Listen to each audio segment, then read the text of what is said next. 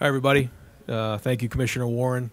It's exciting to be here today. A lot going on right here in Big Ten land, and want to congratulate Commissioner Warren on a great couple months here and leading this conference into the future.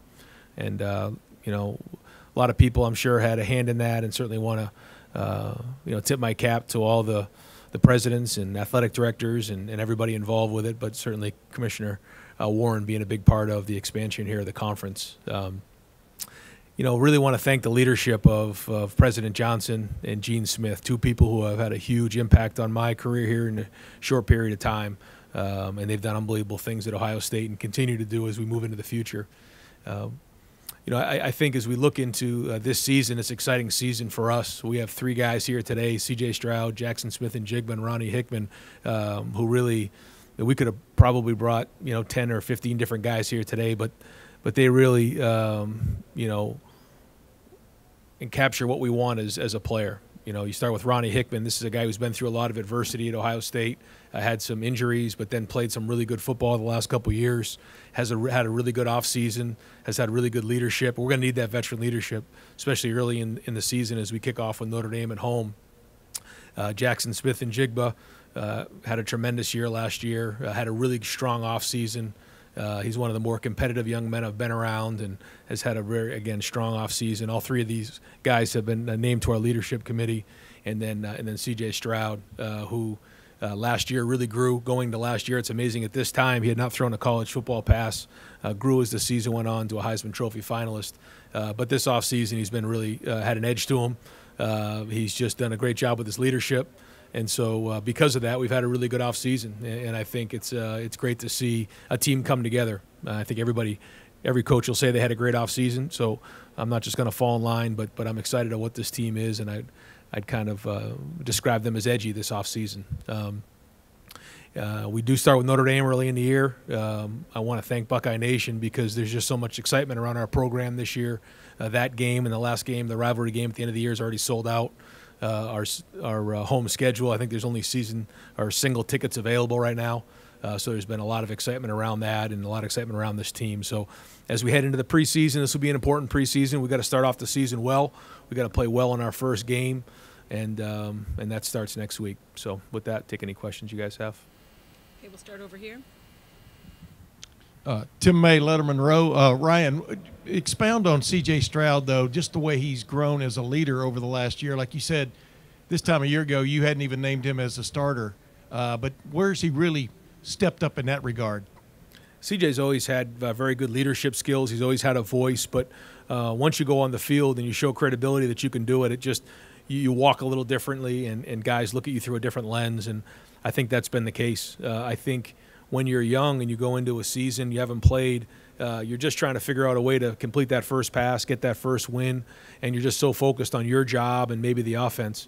This offseason, he's done a great job of really taking a bunch of guys on defense over to his house. He's cooked for them. He's really approached it like a coach, and that's what leaders do, and that's what really good quarterbacks do. So for a third-year player to take that kind of approach has been great to see. We're going to start here in the middle. Hi, Coach. Caleb Spinner, Scarlet and Gray Sports Radio. Your first three opponents this season, Notre Dame, Arkansas State, and Toledo, Ohio State has matched up a combined 9 times against in history before this year. How does your preparation change when you look at teams like this versus the ones you see all the time? Well, you don't exactly know what you're going to get. I think that's, especially with a new staff, you're not exactly sure what's going to happen. It's not like being in the 8th, 9th, 10th game of the year into November where you have a whole bunch of games, cut-ups to watch and expectations and tendencies. So you have to focus on yourself. You have to focus on fundamentals. You have to be able to adjust in game and try to do the best you can to have contingency plans in place for those games. We'll go here. Hi, Ryan. Dave Biddle from 24/7 Sports. In year one of the Jim Knowles era, so to speak, on defense, what are reasonable expectations in year one? Like, I'm sure improving isn't enough. You guys need to markedly improve. Just what are your thoughts on your expectations for the defense? Yeah, I mean, first we have to play winning football, and that starts with stopping the run. I think that this offseason has been excellent in terms of them installing the defense, in terms of schematics. I think our new staff has done an excellent job, and Jim with the linebackers, Perry with the safeties, Tim with the corners, and obviously Larry up front. They come back with a lot of experience, almost the entire defense back. And really, almost the entire Rose Bowl team is back from last year. So that's exciting. So we have a little bit more experience there. So that part's good. But a new scheme, new coaches. All of those things are new. And I think going up against them in the spring and then seeing what's happened this summer and now into the preseason, it's been exciting to watch. There's just an aggressiveness about them. But in terms of expectations, we expect a top 10 defense. That's what we want. And, when we've played our best football, it's because we played really good defense and we've been balanced and played complementary football. So, we want to obviously stop the run to begin with and then go from there. But we expect a top 10 defense. Yeah, Rob Aller, Columbus Dispatch. Ryan, you said Jackson's one of the more competitive guys you've seen. These guys are all competitive. What makes him different? Can you have any detail or can you get into that a little bit? Well, he's not a real a talkative guy just in terms of on the field. He kind of keeps to himself. But when he says something, people listen. And when he does speak, he's got a backbone. He's strong in what he says and his opinions. And he believes in hard work. He believes in toughness. When you watch the way he plays, he's tough.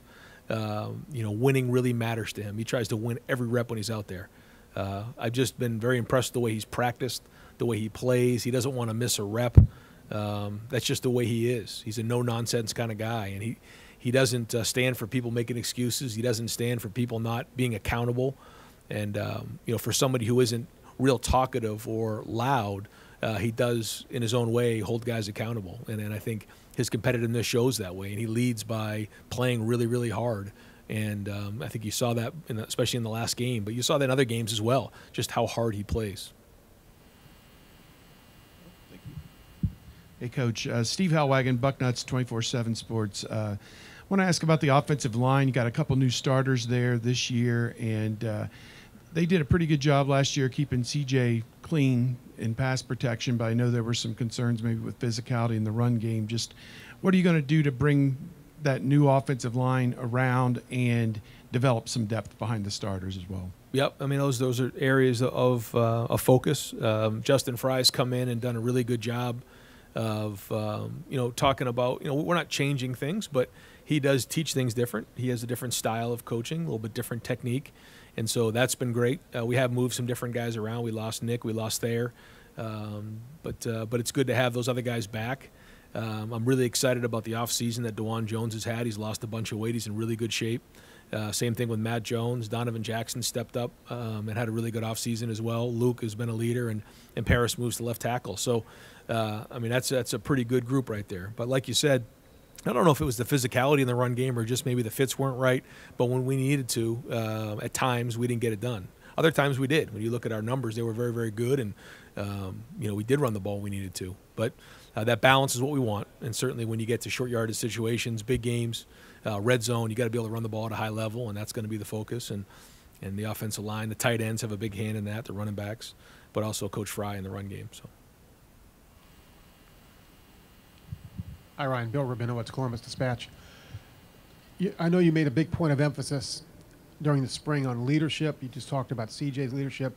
In the summer, players obviously have to take the initiative. What have you seen in terms of that for your team? Yeah, so we really did an extensive, study on how we wanted to handle leadership this year. We had two different periods where we elected a leadership committee, and those were, different positions, different position groups, different classes. They were voted on by the team. We went through the spring, then we re-voted as we came back off of the break in May, and we really intermingled the team. We tried to stay away from the position groups as much as we could. And I think that brought the team together a lot more. It also forced guys into leadership positions. I think the thing that was neat was that the first round of leadership was not the same round in the summer. So some guys maybe, took a step back, some guys took a step up. And so now as we head into the summer, we kind of have an idea who the captains are going to be because we've already gone through it once. And I think it's something that we're going to grab onto moving forward. And it's put guys in a situation to have a voice. And, I'm hoping that this pays off for us during the season. Yeah, Coach Jack Park, Sports Radio 97.1 The Fan in Columbus. Good to see you. I tag along a little bit to your previous question about opening with Notre Dame. Probably the most highly anticipated opener in school history, at least by the fans. And how has that impacted your players compared to other openers you've had both in the NFL and college, if any, or maybe not at all? Yeah, Jack, no, it's been real. I think our guys feel it. I think they feel the excitement. I think they feel the anticipation. I think they just feel the community rally around this team. But that first game being a night game is I mean, how else do you cut it? It's going to be electric. And our guys know that. So there's a little bit of urgency about them. And there's going to be this preseason. So last year we started on the road at Minnesota. And that was a big conference game on the road with a very inexperienced team. So we had to play well in that game. That's similar this year. Now we're at home, a little bit more experienced team. But the plan's going to be the same. We got to play really good football in that first game. And I think when you look at our season, we have to have competitive stamina. We have to play really good at the beginning of the year, and we got to play really good at the end of the year. And that's the challenge of being Ohio State. You got to win them all. And so competitive stamina is one of the things that we've been talking about as a team. Coach, all the way back on the TV platform, please. Coach Levon Whitaker, ABC 57 in South Bend. Coach, kind of to piggyback off my friend up there, opening up against Notre Dame, and that build-up that you talk about, what is that doing for your team? But also, in addition to that, with a guy like Marcus Freeman, who went to Ohio State and played at Ohio State, do you think that a team like Notre Dame should join the Big Ten Conference under the leadership of Freeman, and just because of the build-up that you had this season? Well, I think it's an exciting time for our fans, an exciting time for our team. It's obviously an exciting time for the Big Ten, and obviously the things that have gone on here in the last couple months. And so I think it's a great opportunity to play against a really good opponent. Marcus Freeman does a very, very good job. He's got a really good staff. They're very knowledgeable, very energetic, do a great job in recruiting, do a great job schematically. So it's going to be a really big challenge for us. They have a really good team coming into Ohio State. So all those things kind of have our guys' attention. And so I think there is a little bit of more attention to our guys, just knowing what a big game we have to start the season off with. Hey, Coach Day. Tino Bovenzi with Spectrum News 1. You've had some time to process the loss to the team up north last year. Just talk about how that has really catapulted you guys into the offseason as a motivating factor, and also just how good you feel about this team. It kind of feels like you have something special brewing in Columbus this year. Well, every year the expectations are high, and that doesn't change, based on what happened the year before. The expectation is to win them all, and that's – I said that in my opening press conference when I was named the head coach, and that's just the way it is. So, maybe at some places 11-2 with a Rose Bowl victory is a good year. It isn't at Ohio State. And so our three goals are beat the team up north, win the Big Ten championship, win the national championship. That's the goal. Those three things didn't happen last year. So that didn't change this year, next year, or the year before. Just a different team, a different group of guys, more experienced. Again, when you think about those first few games last year, I mean, we had a lot of young guys, and now we've gone through a whole season of off-season together. I think our guys are a little scarred. They're a little calloused. They know what it's like to lose a game, and that's not fun.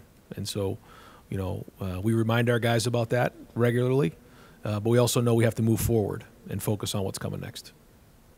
Okay, thank you, Coach. Just a reminder that all the coaches will have podiums